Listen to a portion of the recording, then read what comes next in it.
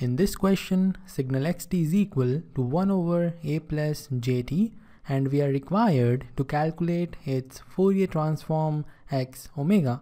Now, do you remember any Fourier transform of this form? I bet you do. If you are following the lectures properly, then you must be knowing some Fourier transform of this form. If you remember the time domain signal e power minus at multiplied to ut, where a is positive, we calculated its Fourier transform equal to 1 over a plus j omega. Now compare this Fourier transform and the time domain signal. You will find there is one difference. In place of t, we are having omega.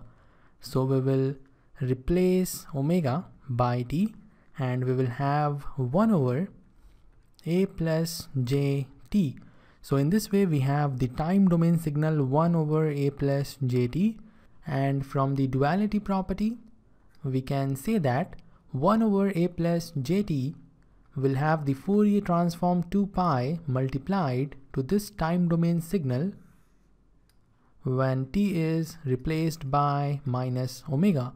So we will have e power minus a minus omega. This means we have e power plus a omega multiplied to u minus omega, and here a is positive.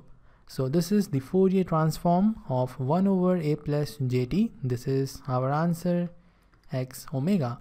So in this way you can use the property of duality to calculate the Fourier transform quickly. But for that, you need to remember some basic Fourier transforms like this one. So this is all for the question, and now we will move to the homework problem. In this homework problem, there is time domain signal yt, and it is equal to 2a divided by a square plus t square, and you need to find the Fourier transform y omega. Again, you need to use the duality property, and for that you have to think about some Fourier transform which is similar to this time domain signal. So try to solve this question, and once you have your answer, post it in comment section. I will end this lecture here. See you in the next one.